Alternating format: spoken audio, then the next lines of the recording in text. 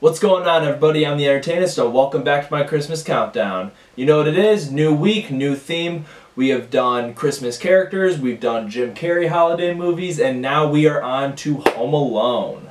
So excited to talk about these movies. Home Alone, as probably most of us did, we grew up on this movie. It is amazing. Christmas classic. I mean, everyone, even if you've never seen it, you definitely know what it is by name and what it's about. I mean, who doesn't? You gotta live under a rock to never hear of Home Alone. Home Alone is directed by Chris Columbus. If you're one of the people who've never heard this movie and live under a rock, I'll tell you what it's about a little bit. It's about Kevin McAllister. He's this little kid, doesn't get along with his family too much, and he's left home alone on the week of Christmas while his parents go out to Paris, and his entire family, they go out to Paris for vacation during Christmas time, and they accidentally leave him while there are these two burglars trying to break into his house on Christmas Eve. This movie is written by John Hughes. John Hughes has never failed in my eyes. He has done classic 80s movies such as The Breakfast Club, 16 Candles, Pretty in Pink, and he has wrote this movie. He did not direct it, but Chris Columbus did a great job directing this movie. I mean, what I love about this movie is how unique it is. There isn't another family movie of this concept. There's probably movies that are similar that came out after this movie, but Home Alone, it set the foundation for those kind of movies. To where it's, it's family fun, but adults can enjoy it too, and even like teenagers and young adults such as myself. And, it came out in the perfect time. This is the perfect 90s movie. I mean, I think it was a little ahead of its time, but not too much. I mean, if this came out like in the 2010s, where there was no other movie like it before, I don't know if it could have worked as well.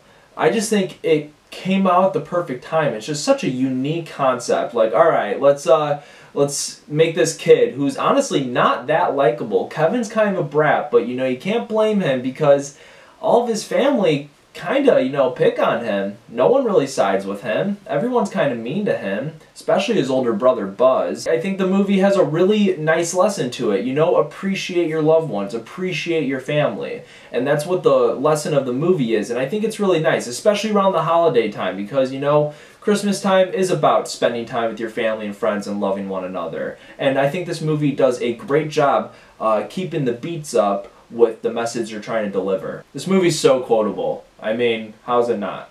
Keep the change, you filthy animal. That's another great thing about this movie. A little small thing I want to mention. The angels are... I forgot the name of the movie within the movie. The movie that Kevin watches where the guy's like, I'll tell you what I'm going to do, snakes. I'm going to give you to the count of 10 to get you lying, yellow, no good keystro off my property. That. I think it's perfect that they made that little scene for this movie, and it's such an iconic moment. I remember, I've talked about people, and they're like, oh, I wonder who that movie is. I'm like, they made it for Home Alone. I think it's perfect. Another great thing is that they made it for Christmas. They didn't have to. It is kind of like, let's just pull the Christmas card, we'll make it a Christmas movie. If it wasn't made around Christmas time, I don't think the movie would have blown up the way it did. But because it's set around Christmas, and it does a really good job keeping up with the Christmas feel. You guys know how I feel about that. It's very important to keep that ground on. Make me feel like that this is Christmas time and that this is something I want to watch every December. And that is exactly what Home Alone does for me. Macaulay Culkin, the best child actor I've ever seen. I mean, he is great as Kevin McAllister. How, he's kind of a brat at first, but then you start siding with him and understanding where he's coming from and just seeing how he's trying to take care of himself and then how he fights the burglars off at the end. I mean, he's just hilarious. We have the classic aftershave part, the part when he goes to buy a toothbrush, and then the guy who's known as the mysterious killer around the neighborhood turns out to be a good guy. Yeah, I spoiled it for you. Yeah, I'm not sorry. I'm going to spoil Home Alone for you, because how have you not seen it? Yeah, there's a guy that they make out to be scary. Turns out he's a good guy. Another lesson they try to make in the movie: do not judge a book by its cover. They do a good job with that. Of course, I have to talk about the wet bandage. Joe Pesci and Daniel Stern, the dynamic duo. They are the perfect actors for this movie, for those roles. I mean, you got the one guy, Joe Pesci's just perfect as the guy who's very hot-tempered and just gets mad very easily. And I love that Joe Pesci, and if you see my Goodfellas review, you know where I'm going with this. How he wants to curse. We've seen Joe Pesci in other movies. He blurs out fucking shit like every other word in a sentence. And he can't do that in this movie because it's PG, so he's just like... And then Daniel Stern's just a goofball idiot, and he's so good at it. It's just... I don't know, and then all the traps they go through and how they react to it is perfect. They could not have executed this movie any better. John Williams' music score in it for the Home Alone theme song, I mean, when has John Williams ever failed, to be honest? And this movie has a 65% on Rotten Tomatoes for the critic score.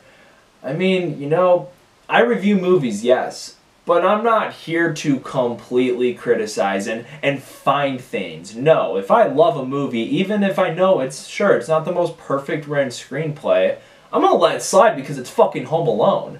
Yeah, sure, you can dig into the plot holes like, well, they would have noticed him when they were at the airport, or, you know, how can you time this right with it? And you know what? Shut the hell up.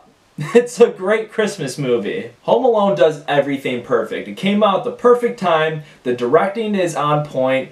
Macaulay Culkin is the best child actor that they could have picked, and it's just the best child actor I've ever seen in a role. Joe Pesci and Daniel Stern are perfect as the villains in the movie. They are hilarious. I enjoy it every time they're on screen. They work, their chemistry is very well. John Hurt and Catherine O'Hara are perfect as the parents. They're funny too. And it makes me want to watch it every December. It's a great Christmas feel, and that is why I'm giving Home Alone a 5 out of 5 stars. Guys, thank you so much for watching. So since this is the Home Alone theme week, obviously the next review will be Home Alone 2, Lost in New York. Can't wait to talk about that too. Having a blast with this Christmas countdown. We are in the second to last week. I mean, God, December always flies by.